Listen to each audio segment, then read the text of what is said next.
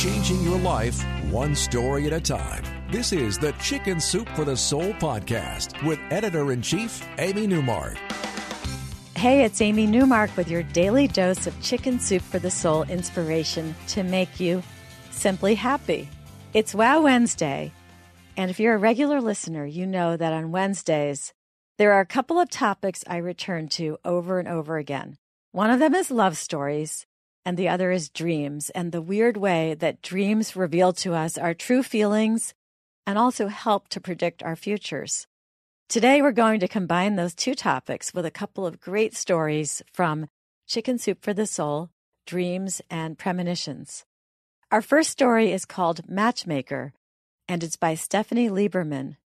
Stephanie tells us that she and her friend Evan had been friends for about 10 years, but then for some stupid reason, an argument, they hadn't spoken to each other in more than 8 months, and they lived 1,000 miles apart. Then one night, Stephanie dreamt that she and Evan were ballroom dancing. She was wearing a gorgeous, sparkly red ball gown, and Evan was looking handsome in a tuxedo.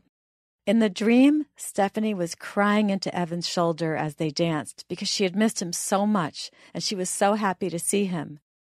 And then Stephanie woke up and felt an overwhelming desire to talk to Evan. She called him, and when he answered, she said, "I had a dream about you." Evan asked, "Did it involve dancing?" Stephanie was surprised, and she said that it did, but how did he know that? And he told her that he had the same dream, and he described it, and it was the exact same dream that she had. They decided that Stephanie would visit him the following week, and she did, and it was like a movie. He said, "I can't do this without you anymore. You're the missing piece in my life." And she broke down in happy tears. They've been married for several years now, all because of that miraculous shared dream that brought them back together. So Stephanie dreamed about a man she already knew. But another writer in Chicken Soup for the Soul, Dreams and Premonitions went one step further. Rachel Lee woke up one morning in July 2012, remembering fragments of a very vivid dream. In this dream, she was having dinner at a restaurant with a handsome, dark-haired man named Marco.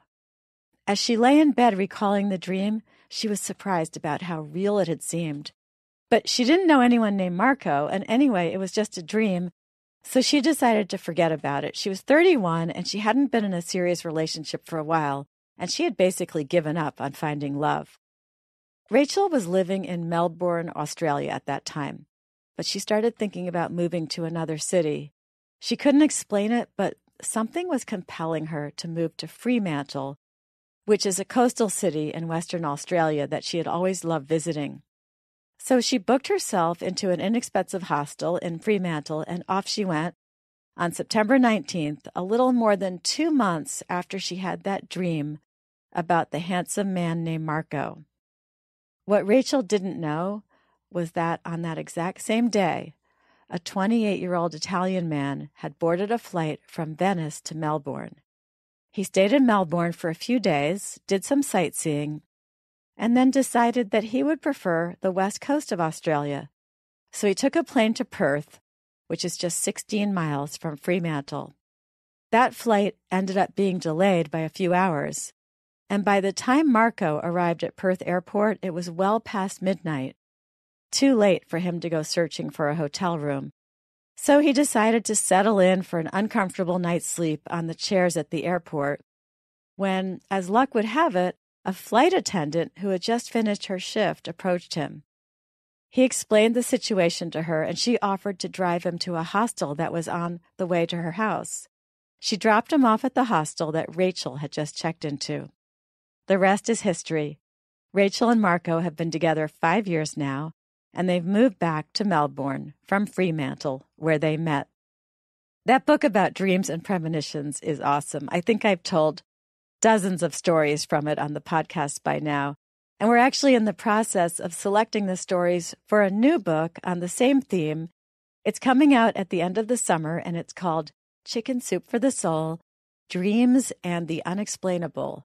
And we're working with the same dreams expert as our last book, and that's Kelly Sullivan Walden, who's been on the podcast several times.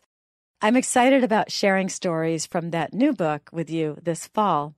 In the meantime, if you want to learn how to use your dreams to improve your life, pick up Chicken Soup for the Soul, Dreams and Premonitions.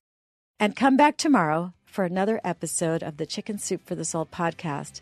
Tomorrow is Thoughtful Thursday, and we're going to talk about love again, but this time about the lengths that our military heroes, our service members, will go to in order to spend time with their families. It's another inspiring look inside our new book, Chicken Soup for the Soul, Military Families.